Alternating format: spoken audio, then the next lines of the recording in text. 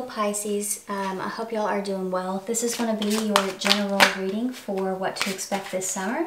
Any information you all need, you can find it within the description box down below, including a link to my Patreon page. There will be a clarified version over there of this reading, and it'll start out with a yes or no question. So the link for that is down below. I also have personals open and a tarot course, Pisces, if you're interested in that. I have that open as well, so all that information is down below. And feel free to follow me on Instagram and TikTok if you're interested in a chance to win a free personal reading, okay? So let's go ahead and start here.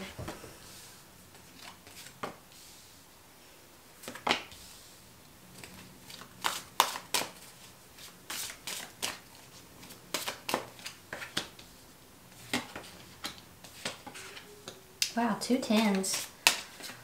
Okay. Alright, so your overall energy here, Pisces, is strength. Underneath that, you have the Chariot. So we have a Cancer card here with the with the Chariot. We have Leo with the Strength card. Now, for your month of June, you have the Ace of Cups, the Three of Pentacles, and the Hierophant. I actually feel, Pisces, as if you're giving something a lot of attention, or some of you could have some commitment in the month of June. There could be some commitment with a Taurus or a fellow water sign here for some. This could be something that does lead to marriage later on down the road, if that's something that you're interested in. If not, this could be someone that maybe you have a family with, you end up living with.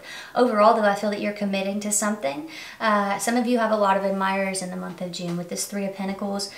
You're giving something a lot of attention. You're working really hard on something here. You have the Hierophant. People think really highly of you here in the month of June, I feel, and it's bringing you a lot of connection. Okay, that's how this feels to me with the Ace of Cups. Even if that's not romantic connection, feels like spiritual connection, Pisces. So that's very exciting. In the month of July, though, you have the Magician, you have the Ten of Swords, and you have the Ten of Pentacles. So what's going on here? We have Gemini energy, we have Virgo. Somebody here could have Mercury in Virgo, Pisces, but something is definitely coming to an end, okay? So I feel like there's something that you wanted here that's ending, all right? Now, I know that's probably not something that you want to hear, but it's just, that's what fate has in store. Like, there's something here that you just desperately wanted, but it's just not meant for you to have that. However, I feel that as soon as this ends, like, there's something else that you see here where you're like, okay, well, I can definitely get with that. It's almost like you're being given something that you didn't know you wanted, Pisces. So whether that's like a new job, maybe a job ends and you get something that's much more rewarding or that is better paying, right? I feel like you manifest this ending through some higher level of self-respect, you know, just realizing that you deserve more, that you can do more, you can be more. Immediately something ends because of this realization. And, you know, when that takes place, something that's much more valuable comes in, something that's much more long-lasting and secure arrives for you. Now, in the month of August, you have this Eight of Pentacles, you have the Queen of Swords, and you have the Two of Swords. So the month of August is going to be pretty juicy, I feel. There's definitely, while you're working through this, obviously, when you have a come up from the Ten of Swords, right? You pull those swords out of your back, you move on, you build, right? Because you have this Ten of Pentacles here, and the Strength card is your overall energy. Underneath that, we have the Chariot, right? That's fortitude, forward movement, it's triumph, you know? So I feel like you have gone through some sort of struggle. And so this Queen of Swords, whoever this Queen of Swords is here, this could be a Virgo or a Libra. Doesn't have to be, but somebody's definitely watched you get back up, and it's kind of surprising to them. I feel like there are a lot of questions coming at you here in the month of August, Pisces.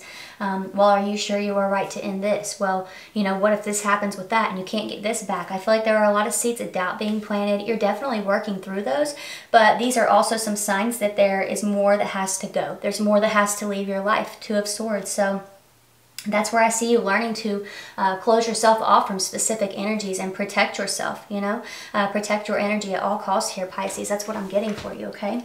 So go ahead and think of your yes or no question. If you are following me over on Patreon, there's a link down below. Go ahead and think of that. This is going to be your yes or no question for the summer, okay? So we're going to answer that over there. Then I'm going to do a recap of what I was seeing here, and then I'm going to get into the clarification, okay, Pisces? So I hope that you will watch out for your other signs. But if this is where we part, don't forget about the personals. Don't forget about the tarot course, and you can also follow me on Instagram and TikTok for a chance to win win a free personal. So all the information you need, Pisces, is going to be down below in that description box if you're interested in any of those things I just listed. And there's a link to the Patreon page as well. So we're headed over there now, Pisces. I want to thank you so much for being here, for watching, supporting me, and you all enjoy your summer. Bye.